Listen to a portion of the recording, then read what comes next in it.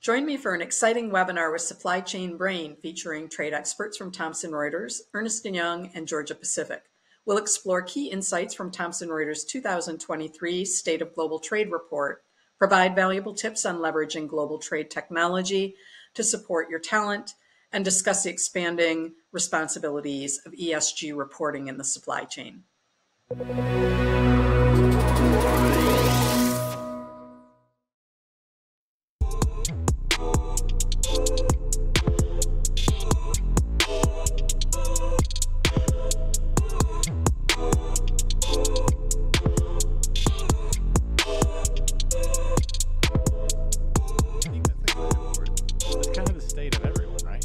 Nervous, but everybody's a little nervous nowadays. Don't want to mess it up. What is it? Anxiety?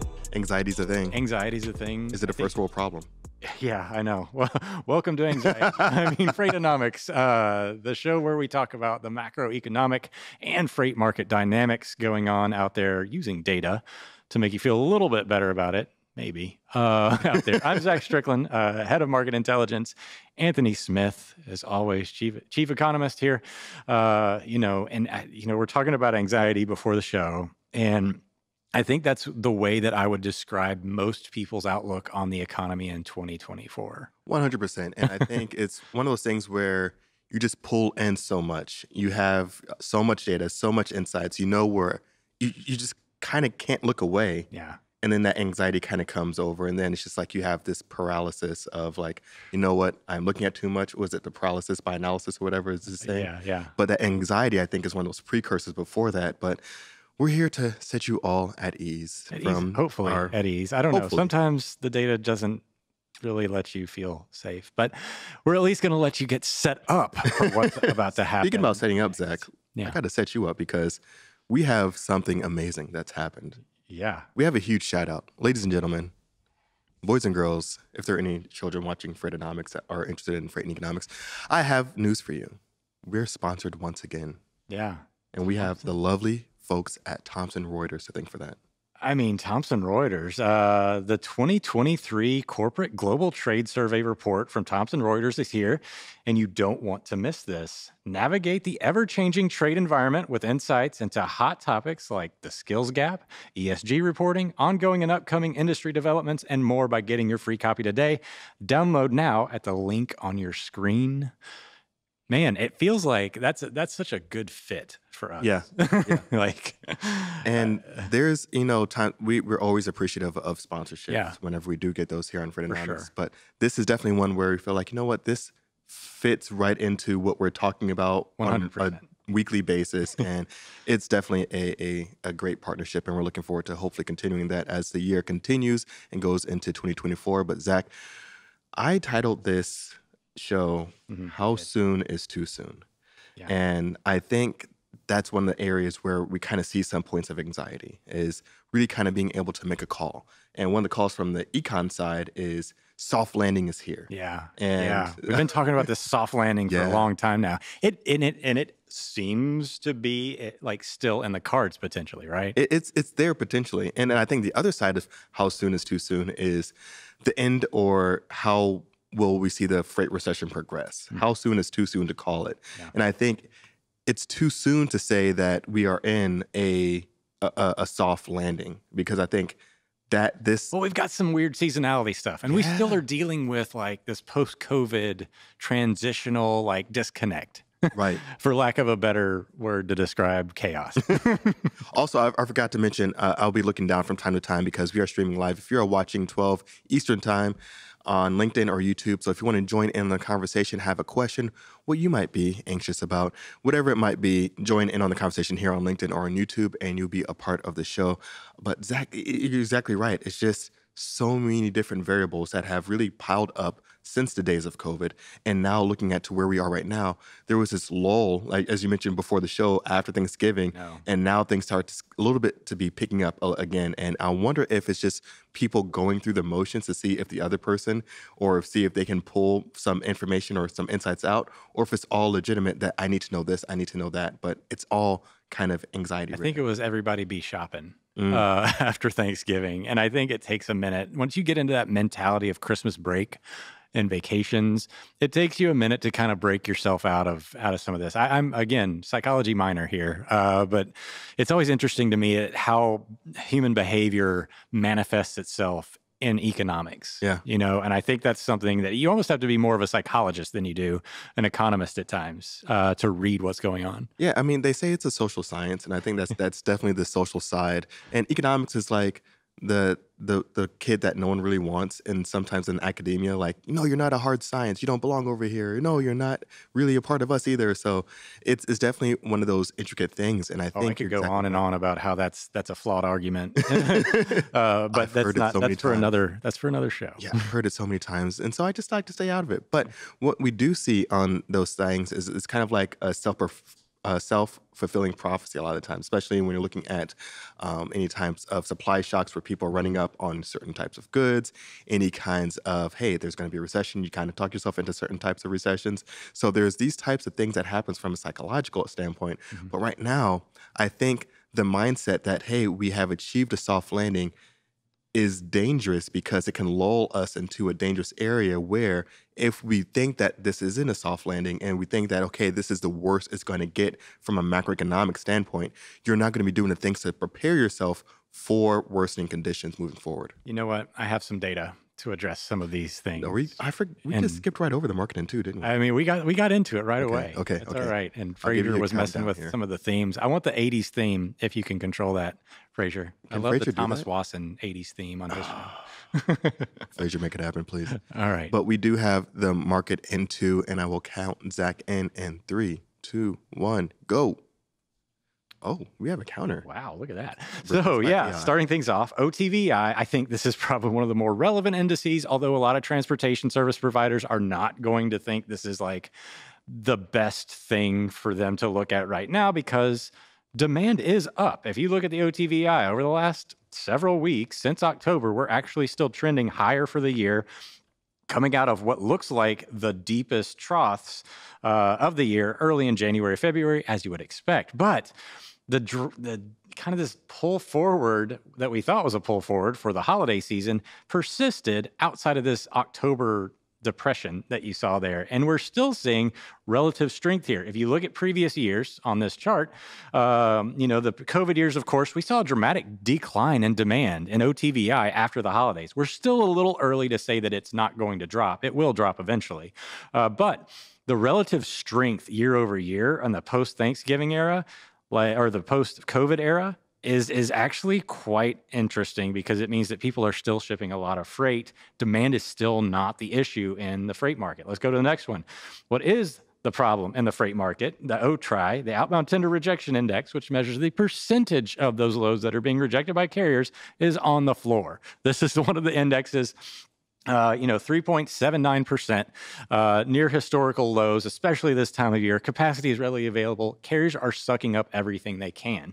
Let's move on into something else. The next chart here, the Ontario market, is what I'm going to pull up next for the outbound tender volumes. So there's been a shift. Capacity is readily available, but underneath all of this, the Ontario market is growing. This is a growth market. There's all this freight coming into the ports, and it's still moving across the country, something we're going to talk about a little later. At the other end of the equation, the next chart here, the last chart, the Atlanta market, OTVI, it's up a little bit, but it's still pretty soft. So we are seeing strength returning to the western side of the United States, thanks to the imports. And of course, we have Panama Canal. We've got a story that we're going to talk about. I don't want to get too in the weeds on it just yet, but we've got the geopolitical stuff going on in the Middle East, which never seems to end. But these are things that are helping. I talked about on FreightWaves Now earlier this morning, move freight patterns back to a pre-COVID level. Now, Ontario volumes and demand, why are they important? It's because they are sitting at the end of the world in terms of like where carriers have to traverse. They travel over what we call the freight desert, which is the mountains and plains and a literal desert where people don't really live or produce a lot of stuff.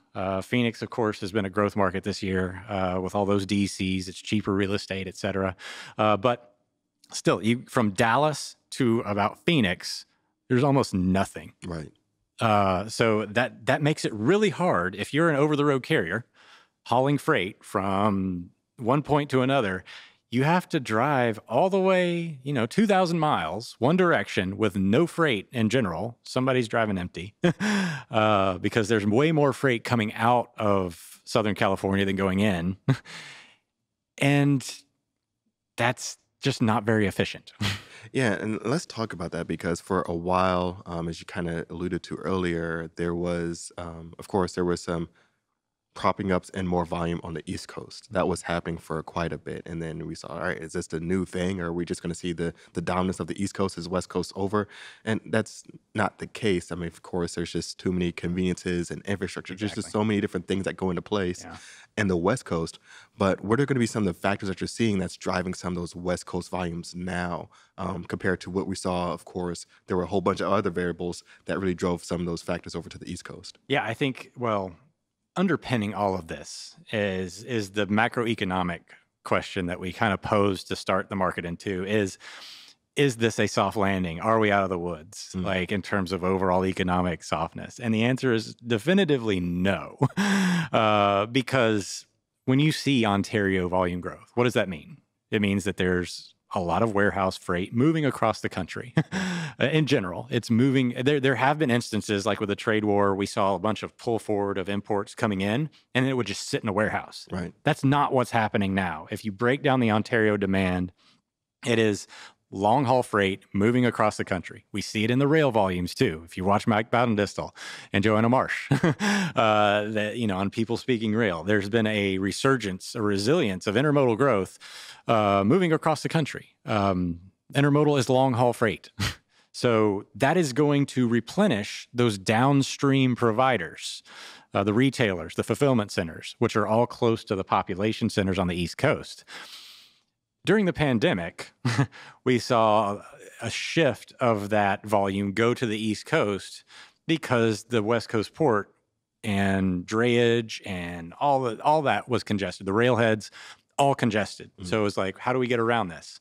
And then it became cost effective to actually bypass all that and service effective. So the value of shipping to the East Coast became increasingly higher. I wrote a chart of the week about this if you're interested. And since the pandemic ended, that's now gone away and the value of shipping to the West Coast has increased. I mean, and I think also, speaking of chart of the week, you also have an article that I think was very prolific and forecasting a potential trend that we'll also get to in just a few moments here, but kind of getting into our first news. Let's go into the Newsonomics. This is actually a perfect transition. Yeah. So the first one, we were talking around imports, and I think you hit the nail on the head. This is perfect transition here. And this was an article that was put out not too long ago on FreightWaves talking about imports being dragged down by seasonal Panama Canal crisis. And this one was put out by Greg Miller, and he outlines a lot of really interesting trends here. And of course, we have to kind of be mindful of those easier comps as well. Yeah, last year we were talking about inventory destocking and everybody selling off all their overstock of stuff. Because, I mean, if you think about it, it was a very slow process to get to the point of recognizing they had too many goods. Right. Then they were like, well, should we stop ordering? And it took them a few more months.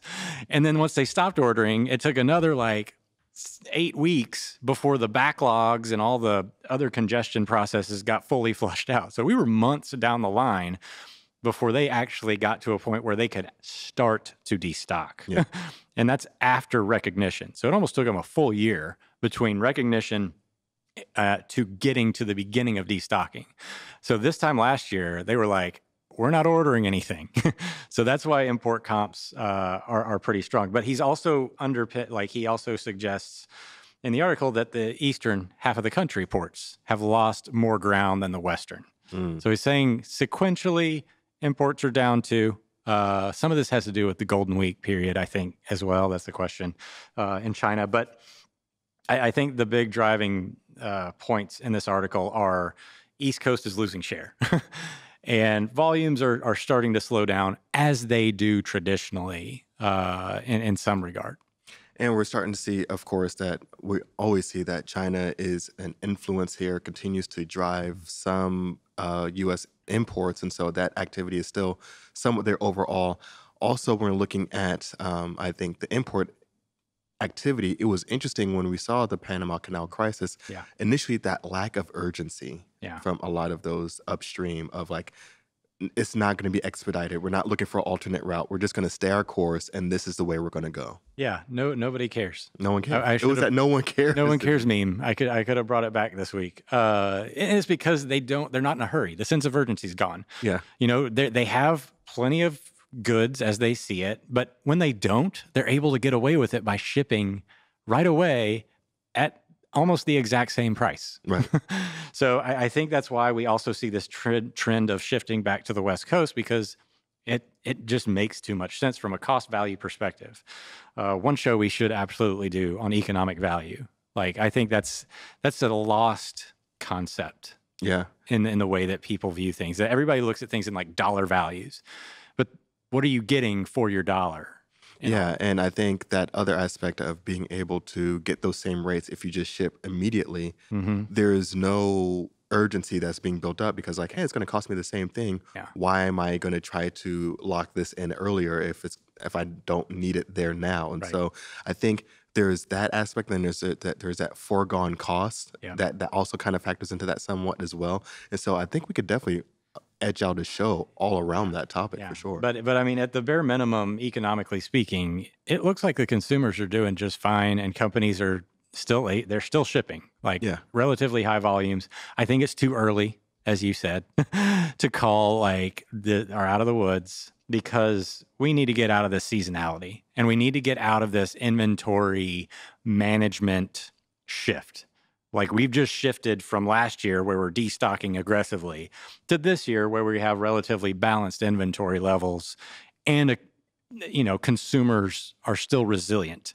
I think early quarter or early next year, the first quarter, we'll have a little bit more clarity around that too. The next article here I want to touch on here is the Forward Air's tonnage inflects further upward in Q4.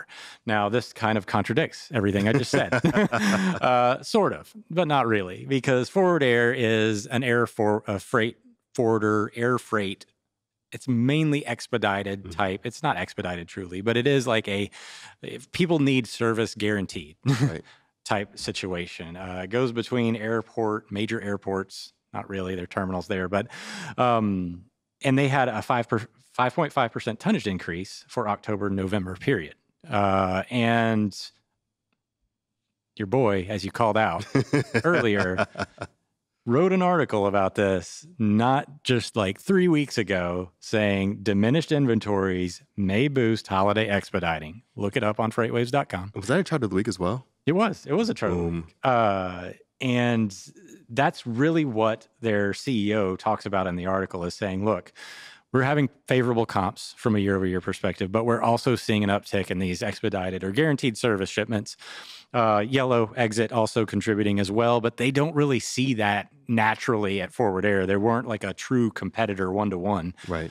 They see a little bit more spot freight, and they've already kind of ingested that. But the fact that they are seeing some of this more service critical is exactly why this inventory tightness narrative that I've been talking about is so important to freight. Yeah, and we also had some great talking points from Zach Rogers around some of those inventory situations. And ladies and gentlemen, excited to say that Zach Rogers is planning on being here next week as well. So definitely stay tuned for that one and get your LMI pre-Christmas holiday season episode in. Yeah. But as we're kind of mentioning, being too soon to call something, that first quarter of 24 is exactly when I'm looking for, all right, if we can make it past this moment, I would be more on board with a potential soft landing, when my idea of a soft landing is kicking the bucket a little bit further down the road and just making it an issue that might have to be dealt with a little bit later on. But when I'm looking at that first quarter here, I'm looking at a mix of those consumer trends. So, of course, we're seeing the labor market starting to show some signs of easing. I said this, I think, maybe months ago, maybe even quarters ago. Really long time ago.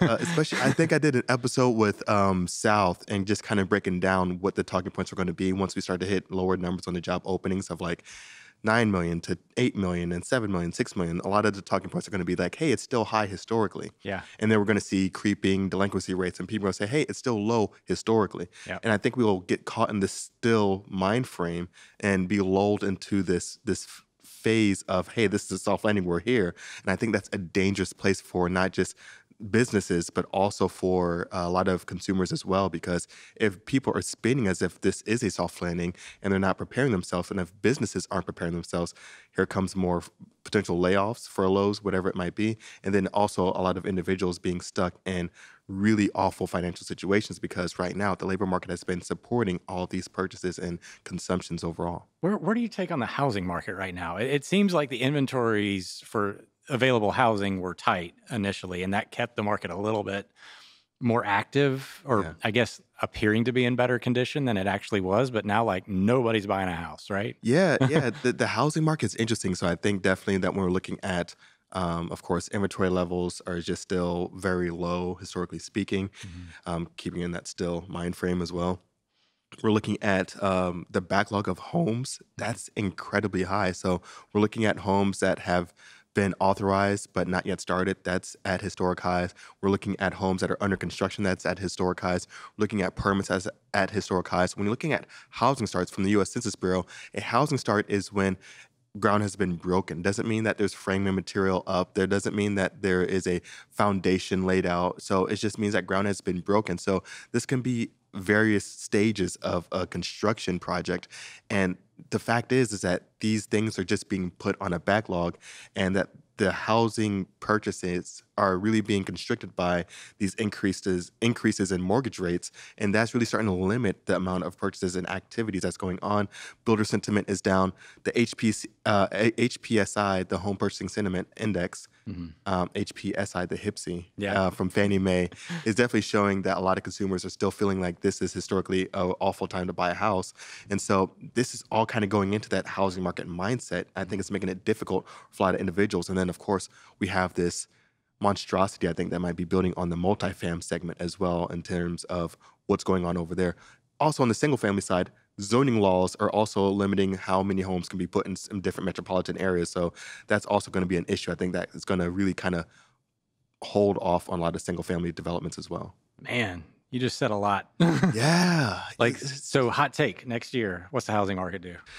So there's been a lot of talks. I don't like trying to forecast what the Fed is going to do in terms of interest rates. Don't worry about that, going up and down. So there's a lot of talks are like, all right, the Fed's going to drop interest rates, If that does happen, I think that will support more home transactions. You can caveat it by saying, if the Fed does this. Yeah, I think if the Fed does come down on the interest rates, I think we'll start Which a lot of people think is going to happen. Yeah, a lot of people think it's going to happen. But that also tells me that we're heading into a downturn. Yeah, if you're anticipating that the Fed is going to do that, that means that the Fed needs to do that in order to kind of save the economy from crashing too hard. But the other big thing is we also haven't fully defeated inflation. So if the Fed comes down on interest rates, the inflation enemy, if the Fed comes down too fast, too soon, that can undo a lot of the progress that we've made. And so that just kind of pushes that consumption again. And so I think in 2024, when we look at the housing market, I think we'll see some potential disruption in the multifam segment. I think that one could be primed for some shakeups. I think we're looking at if there is a significant shift in the labor market, that would definitely also... You think the labor market's going to continue to erode? I think so.